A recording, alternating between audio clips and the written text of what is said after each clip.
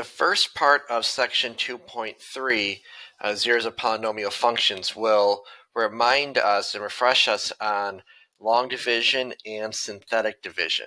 Now remember, for long division and synthetic division, each exponent must have a placeholder. And our first example doesn't, we don't run into this situation because we have x to the fourth, x to the third, x squared, x to the first, and then no x. So each of our exponents does have a coefficient to go with it. But if you look ahead at letter B, we have x to the fourth, x to the third. We don't have an x squared or an x to the first power, so we're going to have to add zeros in there to help us divide that. Okay, so remember when we do long division, x plus 4, we divide by the factor, which is different than synthetic division when we divide by the 0 in synthetic division. So we have x plus 4 divided by x to the fourth plus 5x to the third plus 6x squared minus x minus 2. One of the annoying parts about long division is rewriting down the problem as we go. So we ask ourselves, how many times does x go into x to the fourth power? Okay. Well, we can divide x to the fourth by x and we get x to the third. So it goes into it 1x to the third. Or you can think of it as what do I multiply x by to get x to the fourth? Well, that's going to be x to the third. And I like to write over the x to the third in the original problem just so that everything lines up. So then we have x to the third times x, which is going to give us x to the fourth. X to the third times 4 is positive 4x to the third, and then we subtract. If we've done this correctly, then our first term, our leading terms, will cancel. So x to the fourth minus x to the fourth is 0, and then 5x to the third minus 4x to the third is positive 1x to the third. And then we can bring everything down. Now, some people bring just the next few terms down. I like to bring everything down, just so it's all here. Okay, then we ask ourselves, what times x gives you x to the third? Well, that's going to be x squared, positive x squared. So then we'll do positive x squared times x, and that gives us x to the third. Positive x squared times 4 gives us positive 4x squared. And because it is so easy to mess up your signs, we want to be very careful about positive or negatives, because then when we subtract, we get a completely different answer. So then we subtract. X to the third minus x to the third is 0. 6x squared minus 4x squared is 2x squared. And then I'm bringing down minus x minus 2. All right. X goes into 2x squared 2x times, so plus 2x. 2x times x is 2x squared. 2x times 4 is positive 8x, and then we subtract. 2x squared minus 2x squared is 0. Negative x minus 8x is negative 9x, and then we bring down the 2. And then we say, how many times does x go into negative 9x? That goes in negative 9 times. So then negative 9 times x is negative 9x, and then negative 9 times 4 is negative 36. And then we subtract. Negative 9x minus negative 9x is 0. Negative 2 minus negative 36 is positive 34. So this 34 is our remainder. So the way we write our answer is we take our quotient, which is this stuff above the division sign up here. This is our quotient. So we're going to say x to the third x to the third plus x squared plus 2x minus 9 plus our remainder over the divisor, what we divided by. So that would be our divided answer. So that is not a polynomial because we have a remainder to it, but that is our quotient for division. So letter B, for letter B, we're taking a quadratic as what our divisor, and we're dividing by 2x to the fourth minus x to the third, and we don't have any x squared, so we need to write plus 0x squared. We don't have any x to the first power, so we write plus 0x, and then minus 2. Now, you may think that dividing by a quadratic makes the problem take longer. It actually will make it take shorter because we won't have as many terms. I'm not saying it's easier. I'm just saying there isn't as much math to do. There isn't as many steps. We brought all this stuff down here in this problem, but we're not going to have that in this one. So 2x squared goes in 2x to the fourth, x squared times, so x squared, because x squared times 2x squared is 2x to the fourth. X squared times x is positive x to the third, and then x squared times 1 is positive x squared. And then we subtract. 2x to the fourth minus 2x to the fourth is 0. Negative x to the third minus negative x to the third minus positive x to the third is negative 2x to the third. 0x squared minus 1x squared is negative x squared. And then I'm bringing down plus 0x minus 2.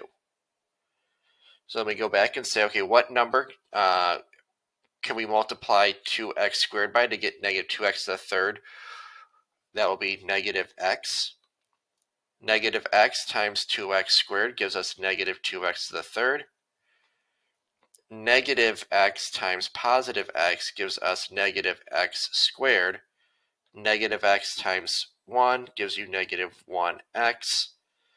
And then we subtract. 2x to the third minus negative 2x to the third is 0.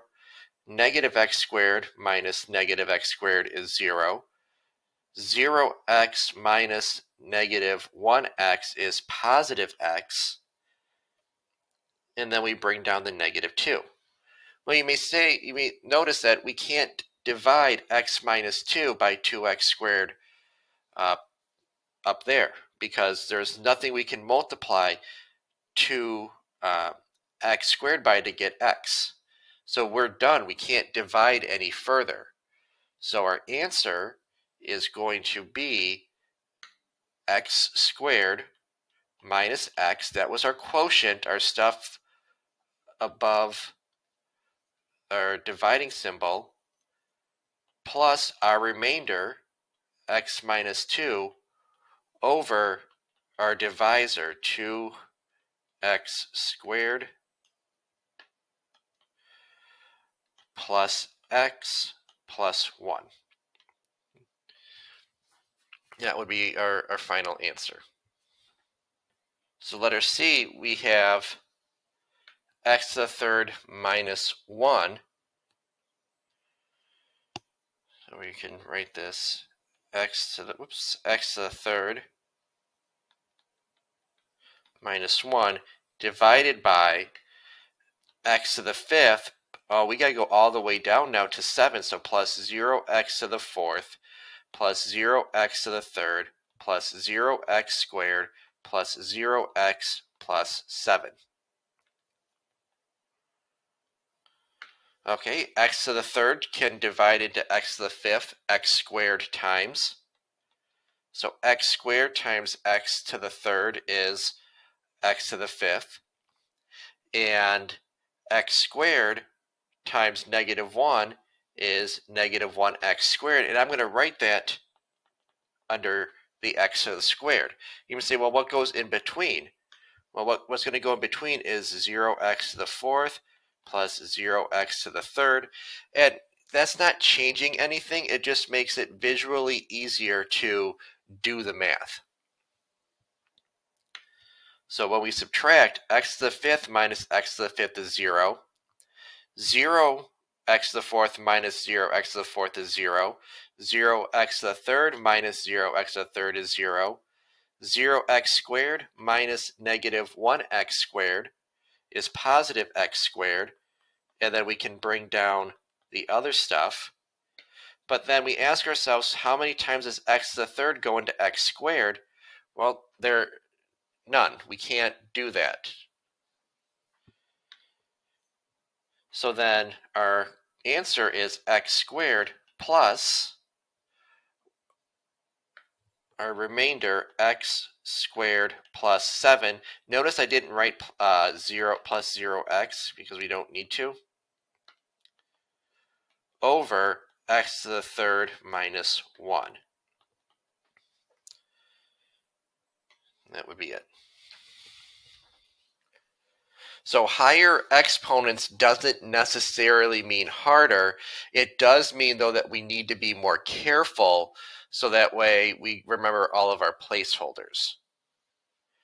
Right, letter D, I probably would have changed letter D if I was thinking more clearly, because we have x minus 1 to the third, which is different than what we just did earlier with x minus 1 to the third, because remember, that's x minus 1 times x minus 1 times x minus 1 3 times, which we did talk about at the beginning of the year. Using our shortcut formula would be x to the third minus 3x squared plus 3x minus 1, and then we're going to divide this out. So we have x to the third minus 3x squared plus 3x minus 1 divided by x to the fourth plus 0x to the third plus 0x squared plus 0x plus 0. Okay, so how many times does x to the third go into x to the fourth? Just x times. So then we'd have x times x to the third, which gives us x to the fourth. X times negative 3x squared gives us negative 3x to the third. X times positive 3x gives us positive 3x squared. X times negative 1 gives us negative 1x. And then we subtract. X to the fourth minus x to the fourth is 0. 0x to the third minus negative 3x to the third is positive 3x to the third. 0x squared minus 3x squared is negative 3x squared. 0 minus negative 1x is positive 1x. And then we bring down plus 0. And say, okay, how many times does x to the third go into 3x to the third? That's positive 3. So then positive 3 times x to the third is 3x to the third. 3 times negative 3x squared is negative 9x squared. 3 times 3x is positive 9x, and 3 times negative 1 is negative 3.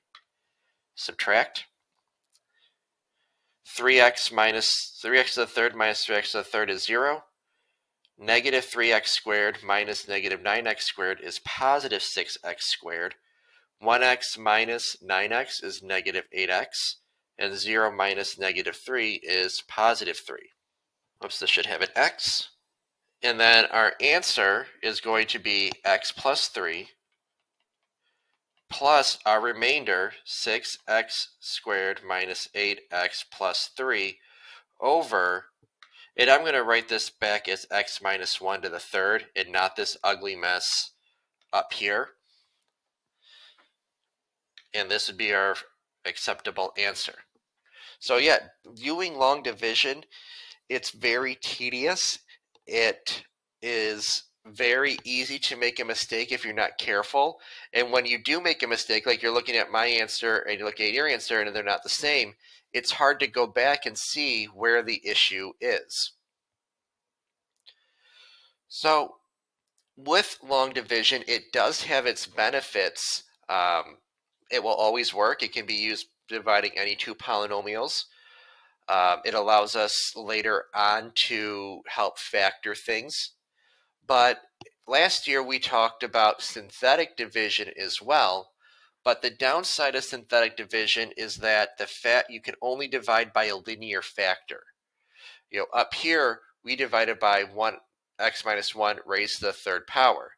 Here we divided by 2x squared plus x plus 1, a quadratic factor. Here we divided by a cubic factor.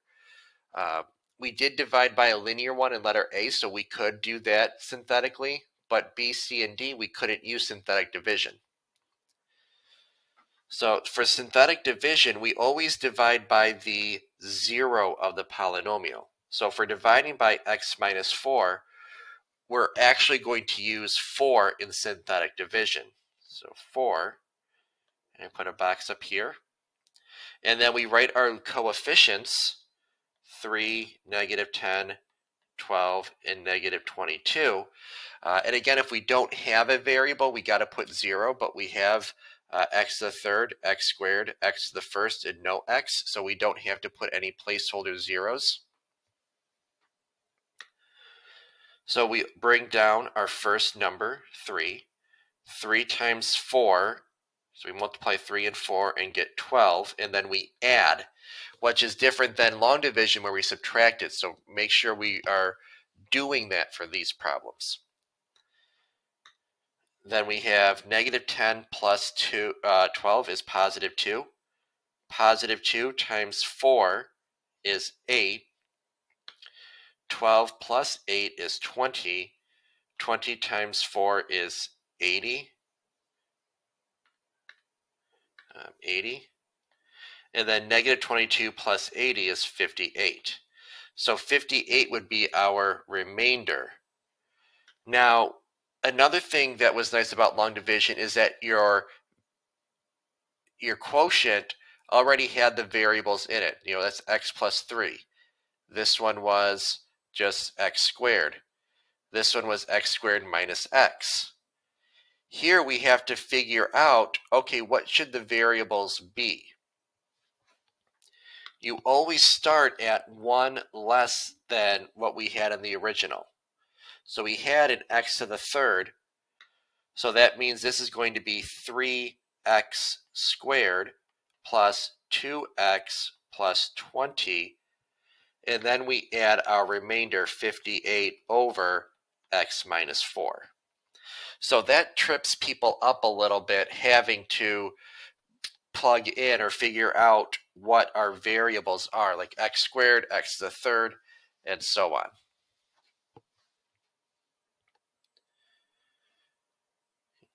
So example 3, use synthetic division to show that x is a solution of the third degree polynomial and use the result to factor the polynomial completely. So we're going to divide by -4. So this is not a factor, this is a solution. So that's why I'm dividing by -4. Whereas in the other problem, I divided by +4 because our factor was x minus 4. So remember, this would mean x equals 4. So we always divide by the solution, or the 0, not the factor. So then we have 1x to the third. We have 0x squared minus 28x, then minus 48. So because we know this is a 0, our answer down here should be 0 as well. So I sometimes like to put that in there when I know that it is a 0. So that way I can just remember, oh yeah, this is what we should get. But if we're not told that this is a 0 and we're guessing, then maybe you don't want to write that down. Okay, so 1 times -4 is -4. 0 plus -4 is -4. negative 4 times negative 4 is positive 16. Then negative 28 plus 16 is negative 12. And negative 12 times negative 4 is positive 48. Negative 48 plus 48 is 0. Okay, so this worked out. So then we have 1x squared minus 4x minus 12. So because that divided evenly, it was a solution. So our factored form is going to be x plus 4, and then x squared minus 4x minus 12. And then we want to check, can we factor this? Can we factor our x squared minus 4x minus 12? And the answer is yes, we can. So we have x plus 4, and then x minus 6, and x plus 2, because negative 6 plus 2 is negative 4, and negative 6 times 2 is negative 12. So just realize that once you do your synthetic division, most of the time you're going to be asked to factor it completely. So we want to make sure we remember to do that. Right, our last example, it says verify the given factors of the function, find the remaining factors, and use the result to write the complete factorization of f and list all the real zeros of f. So this sounds like it's going to take a really long time, but it's really not, because they're all built off of each other. So we have two factors here. So for x plus 2, this is going to be x equals negative 2. And for x minus 4, that's going to be x equals positive 4. So we're going to do synthetic division with one of them first, and then that result we're going to do synthetic division with the other 0. All right, so let's do negative 2.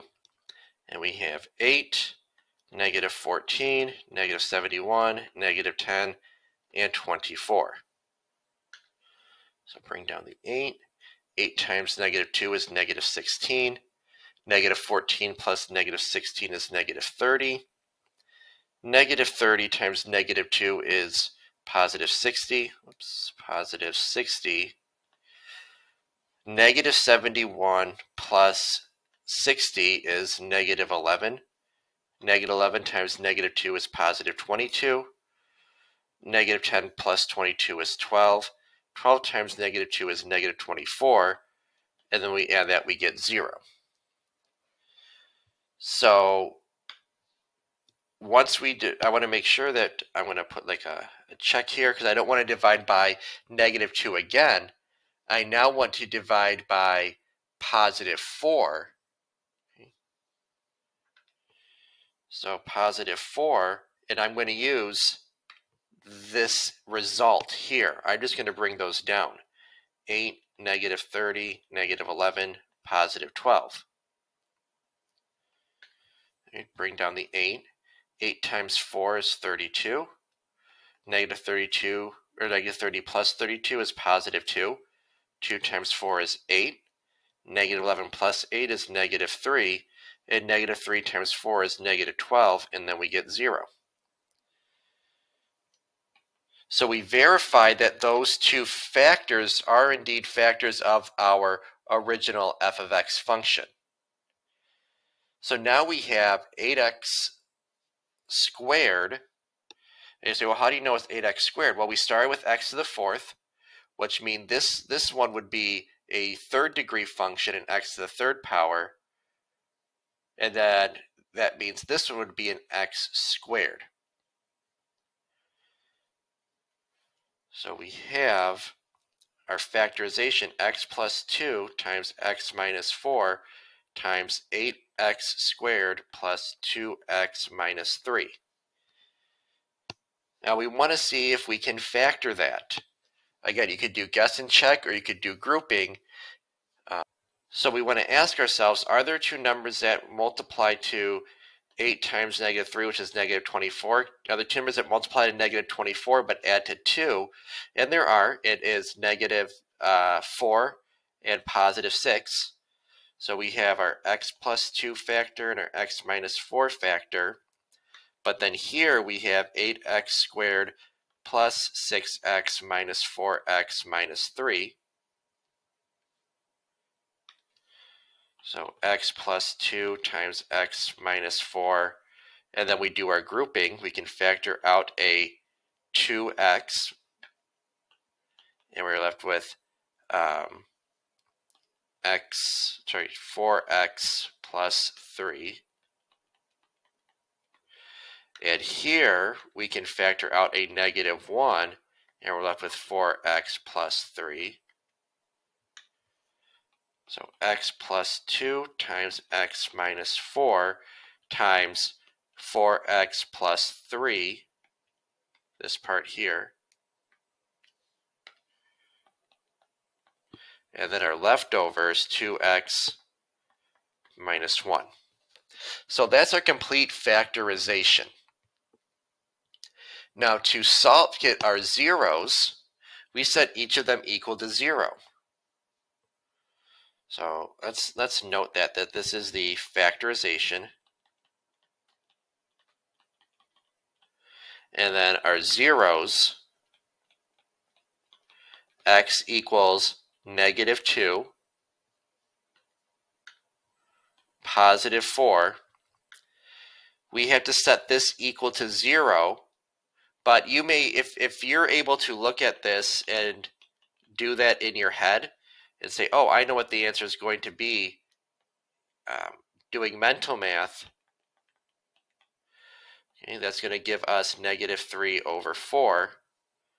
And then this one is going to give us positive 1/2, because 2x minus 1 equals 0.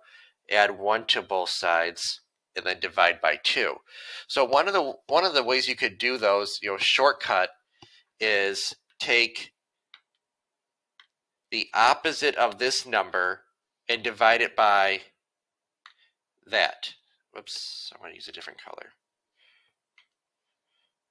And divide it by that.